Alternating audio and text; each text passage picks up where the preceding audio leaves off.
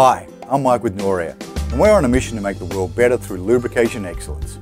Today I'd like to talk to you about one of the most common things I see when I'm visiting plants. And this is the practice of overgreasing of bearings. I see this in nearly all the plants that I visit. So if this is you, don't think you're alone. Why is overgreasing bad? Well, for one, it's a waste of good grease. The other is that it can drastically shorten the life of your bearings. Once the seal has been blown by the grease pushing out the seal, the likelihood of dirt and moisture getting into that bearing has increased dramatically.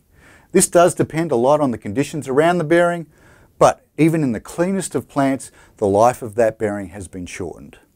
So how can we avoid this? The easiest way to avoid this is to know the grease capacity of your bearings. Another good thing is to know the volume of each pump of your grease gun. And don't try to pump the grease in too fast. Doing this can compact the grease. Leave about 5 seconds between each pump to allow the grease to flow. Once you start doing this, you'll be well on the way to keeping grease in your bearings and not on your plant floor. If overgreasing of bearings is a problem in your plant, we can help you with step-by-step instructions in our lubrication training courses. Visit us on noria.com for more information.